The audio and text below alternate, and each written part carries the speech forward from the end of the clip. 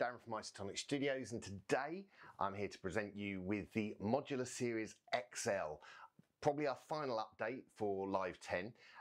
The Modular Series XL consists of Follow, which comes in a number of varieties: Follow Scene, Follow Scene XL, Follow Scene LE, Follow Clip LE. We've got two different looper devices that control the playhead of the clip that's playing on a track, and we've got an Isotonik effects device that works on a buffer kind of thing to enable you to do slicing, stuttering, and all various things like that.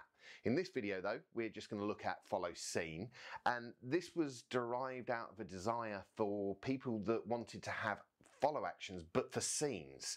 Here I've got a set up which is it's a tribute to Ski Oakenfeld's reconstruction of Adamski's Killer.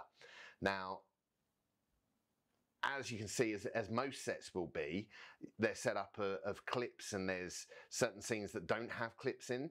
So the traditional method of working with follow actions won't actually work, because once I've moved past these three clips, there's a blank space, and I'd either have to fill that with an empty clip and set a follow action, and I'd have to do that for all of the tracks. So there couldn't be any gaps effectively. Plus, it'd take me ages to do so.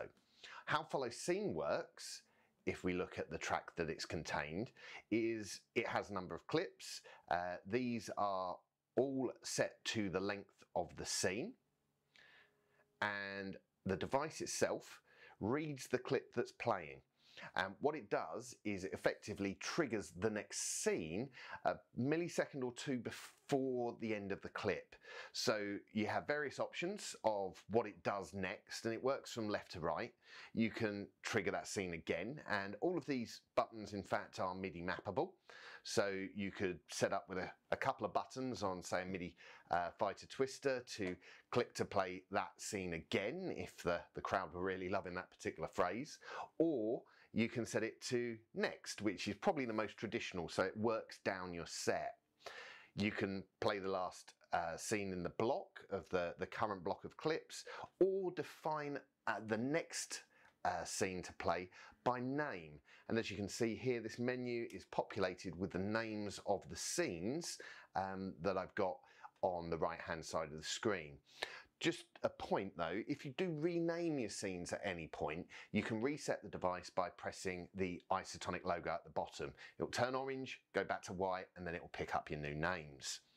You can also use relative, so whatever clip is playing, you can dial in a positive or negative value, so it will jump 1 or 2 or 3 or go back up your set as well. Or you could use previous, which will work back upwards in your set. The first, similar to last, will just play the first scene represented by the block of clips. But for some randomization, you can use the any functionality, which will play any scene that is represented by the block of clips, and you can choose to include the current scene or exclude it as well. When people have been using this in large, big sets, they tend to find that they work through a song and then they'll have a pause, and that's where Cue Next comes in. You can allow Cue Next to basically line up the next scene ready to play, and you can let the clips continue to play out, or the transport continue to play or stop in both cases. The chosen you can't actually select, and that's where things start to get a little bit more advanced, and that's the reason why this is now the XL version of Follow Scene.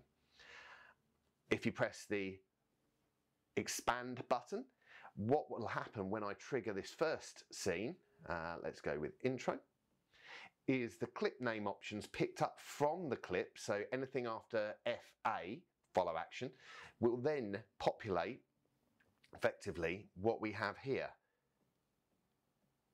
And what I can do with those, all again MIDI mappable.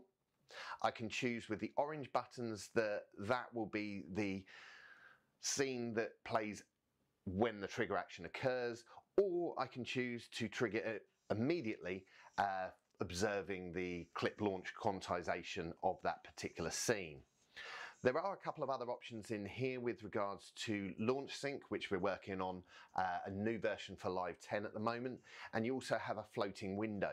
So the floating window, which much bigger view of things, will give, you could put it on a separate screen and have the drummer see effectively what's going on in the set. We also have that same view on Mirror, which is the application for iOS from Cycling 74. So you can have an ad hoc network with your computer and actually see the display of Follow on your iPad as well. With regards to the triggering itself, you have the choice clip end. So when naturally that clip comes to an end, you can choose to bypass looping. If a clip's looping, it will never finish. But you may want to have that scene play a number of times before you move on, in which case dial in the number of loops before the action takes place. For unwarped clips, you can choose to use time, so set in hours, minutes and seconds when the next scene will play. Particularly useful if you're doing an art installation or something on that particular regard. We also have clip stop. Effectively, as soon as the clip stops, it will trigger the next action. Mainly used in the Follow Clip device, which we'll cover in another video, for resetting parameters on dummy clips, for example. This final part down here, we have the manual trigger, which will allow us to re-trigger the current scene, or the chosen one as in what the next follow action would be. And we can also choose, if I just select a particular scene, let's pick strings, is to cue the selected scene. So if you've got a controller that's moving your scene highlight and focus, you can do that from there as well. We'll cover in the other videos how to modify your settings using clip envelopes and the push to, where everything's mapped and you can see on the screen. But for now, it's just a brief introduction to Follow Scene XL, part of the new Modular Series XL from us here at Isotonik Studios. Thanks for watching. Cheers.